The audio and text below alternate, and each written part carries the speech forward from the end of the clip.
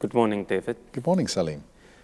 David, some projects can be simple, some projects can be very complex. So how do we manage risk on those complex projects?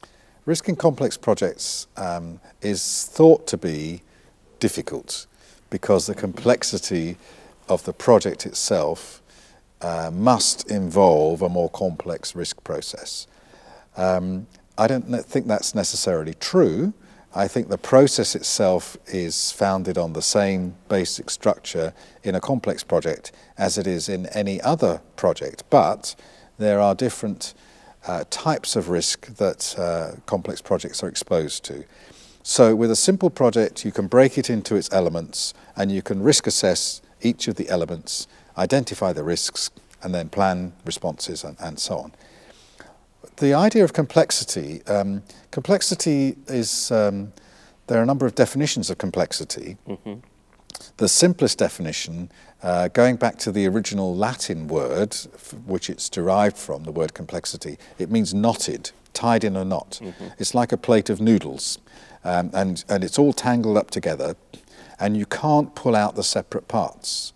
With a simple project, you can say, there's this element, this element, this element, they're separate, we can look at them individually. Yes. With a complex project, it's all tangled up together, everything relates to everything else, there are interactions and interfaces which are hidden inside the complex project. And so it's like your plate of noodles or spaghetti, you pull out one strand, and you can see it on its own, but you now have it not related to anything, and you can't put it back. You can't take one noodle and put it back into the middle of the plate because that's how it exists. In a complex project, there are interactions which are hidden and you can't see how the different elements relate together. So things happen much more unexpectedly on complex projects. Risks emerge in complex projects that were hidden before and are very hard to spot because of the complexity of the project system itself. So we need an approach to risk management which is not so much predictive as reactive. Now, the whole idea of risk management is we're supposed to do things in advance to stop bad things happening and to make good things happen. But for these kind of risks that we can't see in advance, we call them emergent risks, risks that appear apparently from nowhere. They were always there in our tangle of noodles, but we couldn't see them until they emerged. We need a slightly different approach to risk management, and that is one which is more based on responding to what's in front of us than what's coming. And there are two methods that we need to build into our risk management process, which are additional to the standard approaches for less complex projects, and they are flexibility and resilience. Flexibility says you can bend or you can move things without breaking them. And resilience says if I get squashed, I will bounce back again to the same position. So we can have flexibility and resilience in our processes. So processes can be more flexible, more responsive to what's there. You don't have to get 10 signatures before you can do something. You can change the process depending on the requirements of the project in front of you. So complexity needs flexibility.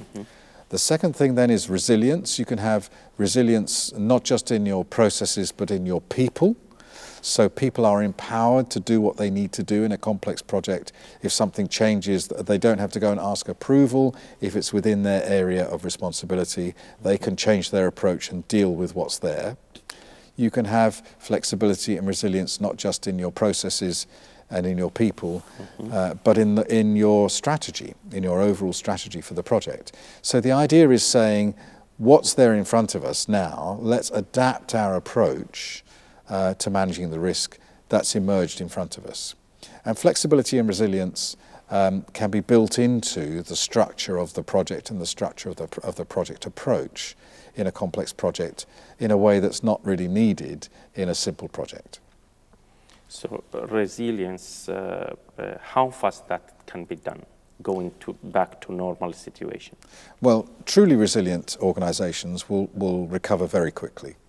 And so we see this in some organizations which are hit by crisis. Maybe there's a financial crisis, maybe there's an environmental crisis, a flood or a fire, maybe there's a political crisis, some change in the organisation, in the country or in the culture or the society.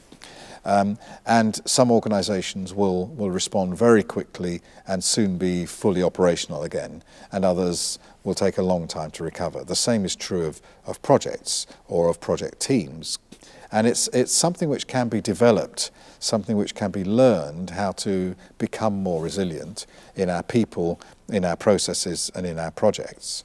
And it does certainly come with experience.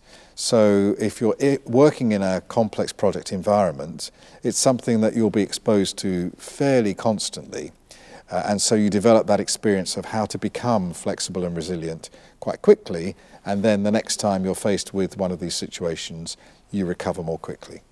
So if I have understood what you are saying, is that in the complex projects, there is no way of breaking down into simple sub-projects, if I can call it sub-projects, because there are some interaction between the ingredient of the complex project. That's right. So we need to do the two things you have said, flexibility and resilience. That's right. With complex projects, you can't easily pull the parts separately, because you lose important interactions which are inherent, which are part of the complexity of the project. And if you find that you can't describe the project easily on one piece of paper, or you can't hold in your head all of the different elements of the project, it's probably too complex to have a standard risk management approach, because if I can't explain it to you in one page of words or in one simple paragraph, then it's too complex to understand, and that means things will emerge that come out of that are beyond my understanding, which I need to have this different, flexible and resilient approach to. Mm. Thank you very much, David. Thank you. Thank you.